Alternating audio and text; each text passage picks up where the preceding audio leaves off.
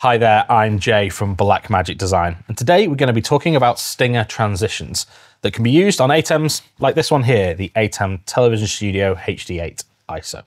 So what is a stinger transition? Well, a stinger transition is a transition between one shot to another shot, but using a graphic to cover that transition. So let's have a look at our example graphics that come with ATEM software control, and I'll show you how we can utilize them.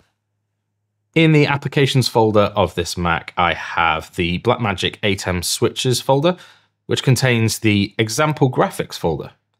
Here at the top, we have the animated examples. The second one down is a stinger example.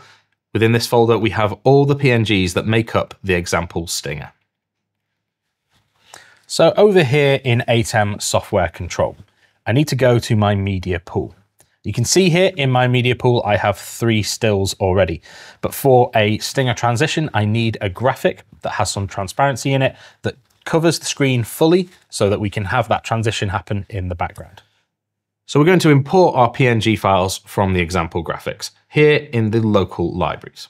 Within the local libraries, I can access my Macintosh HD, go to the applications folder, go to the ATEM Switchers folder, which again contains the example graphics, the animated graphics, the stinger example, and here on the left-hand side are all those PNGs.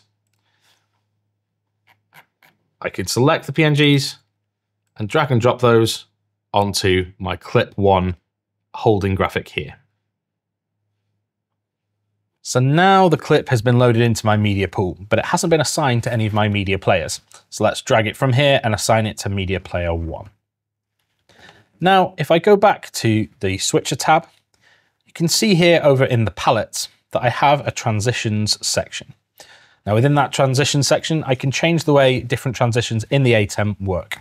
But today we're going to be looking at the stinger transition. So for the source of the graphic for the stinger transition, I have the choice of my 2 media players. And as I put the graphic into media player 1, let's select media player 1. It also shows the clip duration of 2 seconds and 23 frames. The trigger point, which is the point at which source 1 switches to source 2, and ideally that's at a point where the graphic fully covers the screen. So right here, it is at 1 second and 9 frames. The mix rate, that is how quickly it mixes between source 1 and source 2. You see here I have a 5-frame fade. And here we have PreRoll, which is a section where the graphic is playing just before it is cut to and shown on screen. Right now this is set to 2 frames that just allows the graphic to get playing before we cut to it. So now we have that set. I can set my transition style to stinger, and if I click auto here, you'll see that I get a stinger in between these 2 camera angles. And if I click auto again, you'll see that it transitions back to this piano player, but we didn't see the exact cut moment because that happens whilst the graphic is fully covering the screen.